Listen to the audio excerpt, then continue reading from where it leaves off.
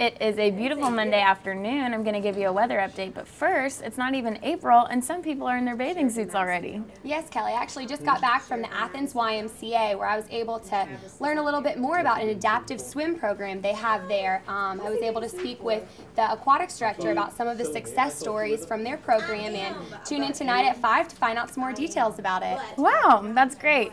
Now let's go outside with Micaiah and see what our weather is doing right now.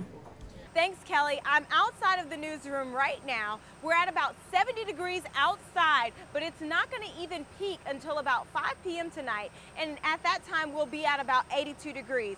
So as for today, continue to enjoy the sunny, beautiful day, and it'll be sunny for the rest of this week as well.